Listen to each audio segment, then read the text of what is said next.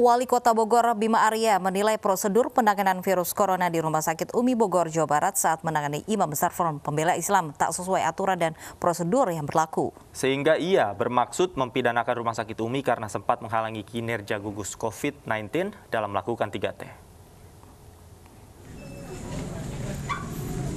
Bima Arya selaku Wali Kota Bogor berhak melindungi warganya dari sebaran virus corona sesuai dengan pasal 11 ayat 1 Undang-Undang Nomor 4 Tahun 1984. Barang siapa yang mempunyai tanggung jawab dalam lingkungan tertentu yang mengetahui adanya penderita atau tersangka penderita penyakit wabah. Bima juga menyinggung beberapa aturan yang dilanggar oleh Rumah Sakit Umi terkait penanganan virus corona. Salah satunya adalah mengenai surat keputusan tentang penetapan rumah sakit rujukan pasien virus corona, di mana tiap rumah sakit yang dijadikan sebagai rujukan pasien virus corona harus menyampaikan laporan secara berkala kepada Pemkot dan Satgas Kota Bogor. Dan Satgas COVID-19 Kota Bogor melaporkan pihak Rumah Sakit Umi ke pihak kepolisian.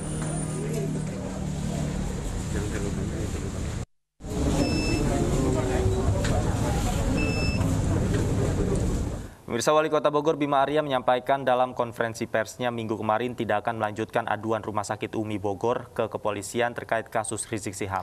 Namun Kapolda Jawa Barat memastikan bahwa Wali Kota Bogor tak bisa mencabut laporan dan proses hukum akan terus berjalan. Aduan kepada kepolisian. Ini pidana murni. Wali Kota Bogor Bima Arya bersama dengan jajaran Direktur Rumah Sakit Umi Kota Bogor menyelenggarakan konferensi pers di Balai Kota Bogor terkait proses penanganan Rizik Syihab sebagai pasien di Rumah Sakit Umi Bogor.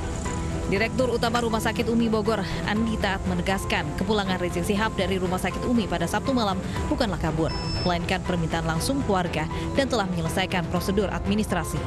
Kami perlu meluruskannya karena sempat beredar bahwa Habib kabur dan sebagainya. Bahwa hal itu tidak benar, ya, bahwa memang beliau pulang dengan permintaan keluarga, meskipun kami sudah menyarankan bahwa untuk tetap sampai menunggu hasil pemeriksaan itu selesai, tapi beliau tetap meminta untuk pulang. Atas permintaan maaf pihak rumah sakit kepada Satgas Penanganan COVID-19 Kota Bogor, Wali Kota Bogor Bima Arya memutuskan untuk tidak melanjutkan aduan Rumah Sakit Umi ke pihak kepolisian. Alhamdulillah kami melihat dan sangat menghargai itikat baik dari pihak Rumah Sakit Umi untuk menjelaskan kelemahan komunikasi termasuk SOP di internal rumah sakit. Kami pun sebenarnya sudah memberikan sanksi administratif berupa teguran keras kepada Rumah Sakit Umi sesuai dengan aturan yang berlaku. Untuk itu, kami mempertimbangkan untuk tidak melanjutkan aduan kepada kepolisian. Dan kami percaya Rumah Sakit Umi memiliki itikat baik untuk meningkatkan profesionalitas untuk melayani tidak saja warga Bogor. Namun Kapolda Jawa Barat Irjen Pol Ahmad Doviri mengatakan, tanpa laporan dari Satgas Penanganan COVID-19 Kota Bogor pun, polisi akan tetap memproses hal tersebut secara hukum. Ya, ini bukan delik aduan. Saya sampaikan, ini bukan delik aduan. Ini pidana murni. Kalau pidana murni, kewajiban negara melalui aparatnya dalam hal ini kepolisian untuk menghandle langsung, ya, untuk mengusut perkara itu. Dan yang ketiga, ingat, hari kemarin ya, yang kena positif COVID-19 itu seluruh Indonesia jumlahnya 6.000 lebih. Orang kata ini angka yang paling tertinggi. Saya ingatkan kepada semuanya, ya, apakah kita akan membiarkan terus korban berjatuhan? Dan apakah kita terus membiarkan berapa besar anggaran negara yang dikeluarkan untuk penanganan COVID? Jadi kalau misalnya masih ada yang mencela-mencela, masih ada yang kurang serius terhadap penanganan terhadap protokol kesehatan, ya, saya sampaikan kita tentunya akan mengambil langkah-langkah hukum yang tegas dan terukur. Langkah Polda Jawa Barat untuk melanjutkan proses hukum didasari pada Undang-Undang Republik Indonesia Nomor 35 Tahun 2009 tentang kesehatan. Tim Liputan, iNews melaporkan. Polisi besok akan memanggil Rizik Syihab. Tim penyidik Polda Metro Jaya kemarin sudah memberikan surat pemanggilan ke rumah Rizik Syihab di Petamburan, Jakarta Barat. Penyerahan surat tersebut sempat mengalami bersih tegang antara FPI dan penyidik.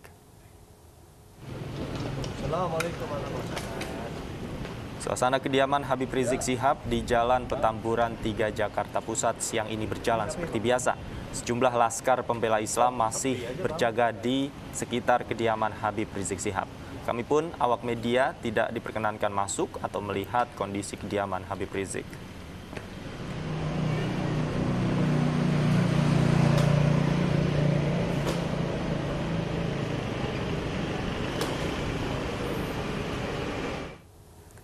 Sebelumnya, tim penyidik Polda Metro Jaya Minggu sore mendatangi kediaman Rizik Syihab untuk memberikan surat pemanggilan.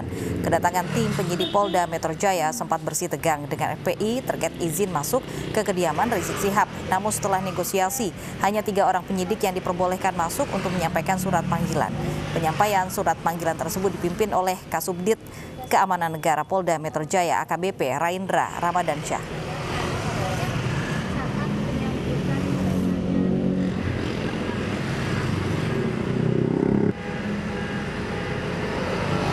Dan untuk mengetahui lebih lengkapnya kita bergabung dengan Mahathir Muhammad dari kediaman Rizik Syihab di kawasan Petamburan, Jakarta Pusat.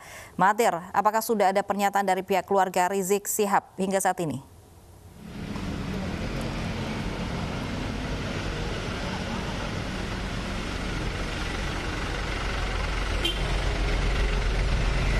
Ya, Davi dan Lovi, memang belum ada pernyataan resmi atau pernyataan apapun dari keluarga Habib Rizik Syihab kepada kami awak media.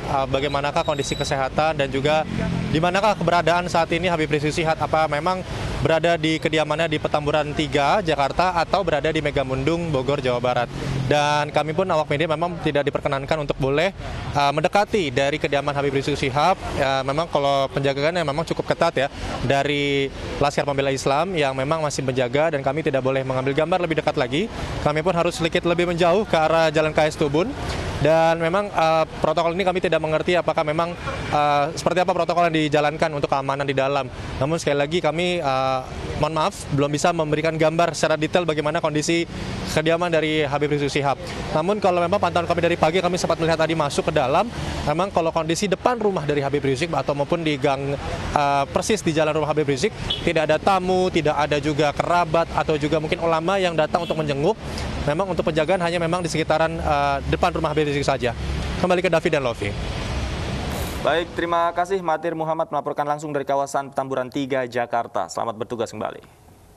Pemirsa, Rizik Syihab telah meninggalkan Rumah Sakit Umi Bogor atas kemauannya sendiri tanpa persetujuan rumah sakit. Pemerintah kembali kehilangan jejak ketua FPI tersebut untuk dapat mengetahui hasil swab tesnya.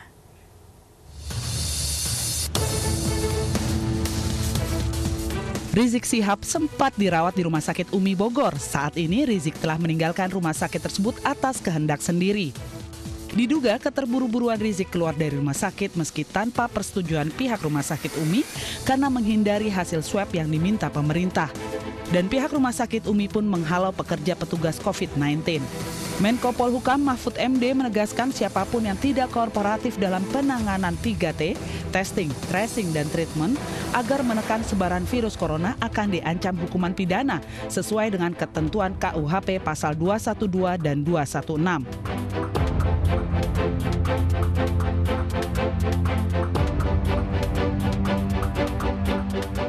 Terkait penolakan keluarga Rizik Syihab untuk diumumkan hasil swab test, kuasa hukum FPI Aziz Yanuar memegang teguh pada pasal Undang-Undang Nomor 36 Tahun 2009 tentang kesehatan menjamin hak pasien agar rekam jejak kesehatan tidak dibuka. Namun dengan situasi di tengah pandemi COVID-19, pemerintah menggunakan aturan landasan hukum lain, Undang-Undang Nomor 4 Tahun 1984 tentang wabah penyakit menular. Mahfud meminta Rizik kooperatif dalam rangka penegakan hukum dan penanganan COVID-19. Kami sangat menyesalkan sikap saudara Muhammad Rizik Syihab yang menolak untuk dilakukan penelusuran kontak, mengingat yang bersangkutan pernah melakukan kontak erat dengan pasien COVID-19. Kami meminta sekali lagi kepada masyarakat luas, siapapun itu untuk kooperatif sehingga penanganan COVID-19 berhasil. Pasca keluarnya Rizik Syihab dari Rumah Sakit UMI tanpa diumumkannya hasil swab test, pihak Rumah Sakit UMI memohon maaf kepada Satgas COVID-19 di Bogor. Itu kami menyampaikan permohonan maaf kepada Satgas COVID Kota Bogor dan insya Allah kedepannya kami siap untuk bersinergi dalam penanggulangan COVID-19 di Kota Bogor. Adapun pandangan bahwa kami tidak memberikan laporan yang lengkap terkait dengan laporan tempat laboratorium tempat uji spesimen, yang terjadi adalah kami pun sampai saat ini belum mendapatkan informasi mengenai hal itu. Dan sampai saat ini kami masih mengusahakan kepada pihak Mercy, tapi sampai saat ini juga kami belum bisa mendapatkan hasil. Menko Polhukam Mahfud MD menegaskan pihak Rumah Sakit UMI Bogor dan Mercy harus datang dan kooperatif jika dimintai keterangan. Terlebih Mercy tidak memiliki laboratorium hingga tidak terdaftar untuk melakukan swab test. Tim Liputan iNews melaporkan. Pemirsa, bagaimanakah aturan terkait penyampaian hasil tes medis seorang pasien? Kita tanyakan langsung pada Dr. Nasir, Wakil Ketua Umum Dewan Pakar Ikatan Dokter Indonesia. Selamat siang, Dr. Nasir. Ya, selamat siang. Dokter, baik. Bagaimana sebenarnya etika medis mengumumkan hasil tes medis seorang pasien, dokter? Ya, jadi pertanyaan Bapak etika. Saya jawab etika, walaupun sebetulnya yang sedang menjadi masalah sekarang persoalan hukum, bukan persoalan etika. Tapi oke, etika kalau dokter yang diatur dalam Sumpah Dokter dan dalam Kode Etik Kedokteran Indonesia, itu membuka rahasia pasien itu tidak boleh. Itu pelanggaran etika berat. Nah, itu pertama. Tapi kemudian secara hukum, dalam hukum, artinya hukum ini kita bicara adalah hukum positif. Hukum yang ada di Indonesia. Hukum di Indonesia ada dua, Pak. Ada hukum yang berlaku umum, lex generalis namanya. Tapi kemudian juga ada hukum yang berlaku khusus, disebut dengan lex specialis. Nah, lex specialis itu, Bapak sekalian dan pemirsa yang saya hormati, lex specialis kita itu ada 4 undang-undang yang mengatur tentang kerahasiaan medik pasien. Yang pertama diatur dalam Undang-Undang Praktek Kedokteran, pasal 48. Yang kedua diatur dalam Undang-Undang 36 tahun 2009 tentang kesehatan. Dan yang ketiga diatur dalam Undang-Undang Rumah Sakit, Undang-Undang nomor 44 tahun 2009. Pasal 38, pasal 57 Undang-Undang Kesehatan. Dan tentang Undang-Undang Tenaga Kesehatan, Undang-Undang nomor 36 tahun 2014, pasal 73. Secara material, isi pasal-pasal ini sama. Menyatakan bahwa rahasia medik itu harus disimpan walaupun pasien sudah meninggal dunia. Namun dalam beberapa keadaan itu bisa dibuka. Nah, keadaan itu menyebutkan bahwa keadaan itu adalah untuk kepentingan umum, antara lain untuk kepentingan umum. Jadi, lex spesialis ini, pengaturan lex spesialis ini menghilangkan atau akan mengabaikan pasal 322 KUHP tentang kewajiban menyimpan rahasia, Pak. Jadi, sebetulnya rahasia medik pasien bisa dibuka untuk kepentingan umum. Sementara jawaban saya terhadap pertanyaan Bapak seperti itu. Baik, artinya memang dalam keadaan di tengah pandemi ini untuk kerahasiaan jejak medis ini bisa dibuka ke publik begitu. Nah, bagaimana jika ada permintaan dari yang bersangkutan pasien untuk merahasiakan hasilnya? Ini seperti apa? Ya, jadi begini. Memang meminta atau tidak meminta pasiennya itu tidak boleh dibuka. Meminta maupun tidak diminta. Tetapi undang-undang lex spesialis mengatur sebagai berikut. Dalam pasal 57 Undang-Undang Kesehatan ayat 2 disebut bahwa ketentuan mengenai hak rahasia kondisi kesehatan pribadi tidak berlaku dalam hal perintah undang-undang. Nah, perintah undang-undang ini ada undang-undang keterbukaan informasi, perintah pengadilan, izin yang bersangkutan, Kalau tidak diberi izin yang bersangkutan, tidak boleh. Tapi kalau diberi izin yang bersangkutan, boleh dibuka. Tapi kemudian ada lagi yang lain, kepentingan masyarakat. Misalnya ada wabah, ada pandemi. Nah, walaupun pasien minta itu tidak dibuka, tetapi sebetulnya untuk kepentingan yang lebih besar itu bisa dibuka.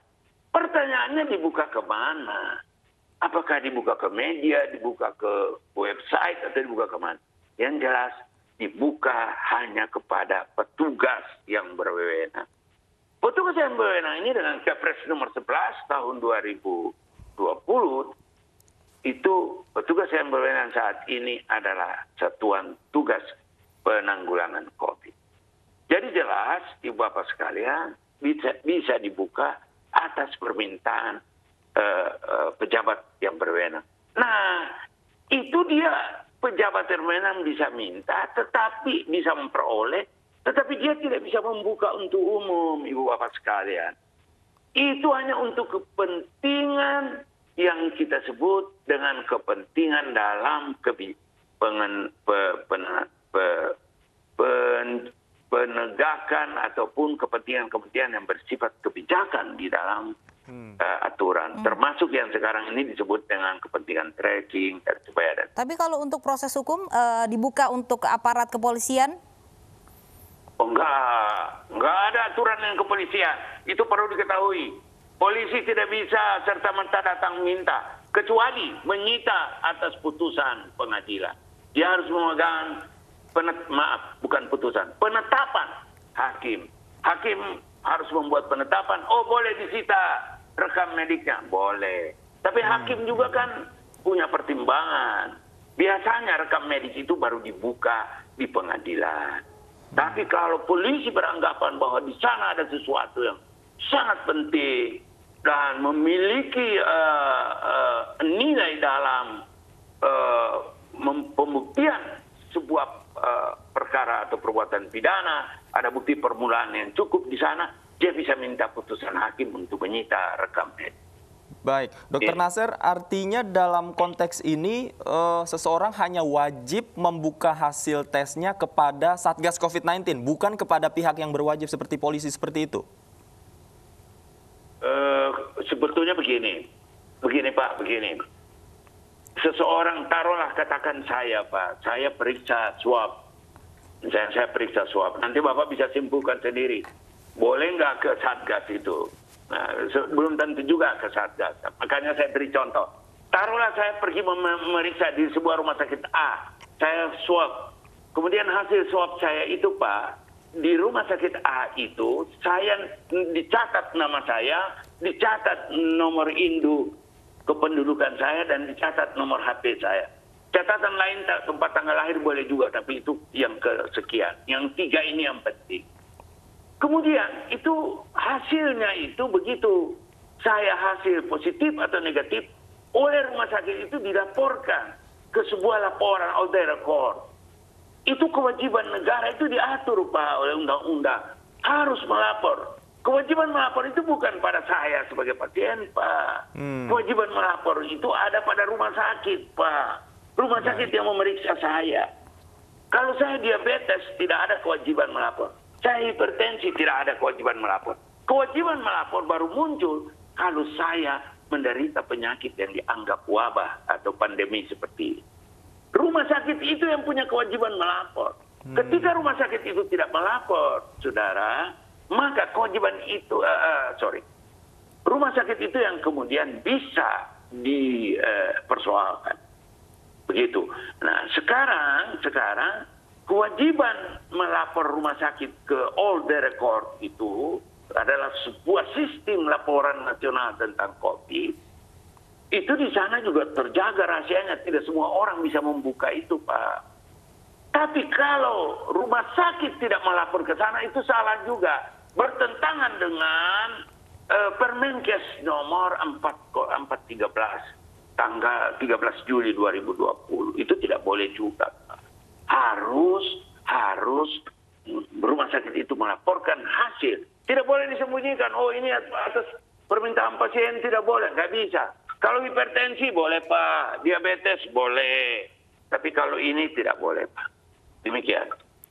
Baik ya, artinya memang kewajiban untuk melapor tentang jejak rekam medis pasien itu ada di pihak rumah sakit ya, Dokter Nasir ya? Betul. Baik. Terima kasih Dokter Nasir atas penjelasannya sudah bergabung bersama kami di Ayu Siang. Pemirsa, 3 warga meninggal dunia akibat positif COVID-19. Pembatasan sosial berskala lokal diberlakukan di Kota Batu, Malang, Jawa Timur. Ayu Siang segera kembali usai jeda berikut. Tetaplah bersama kami.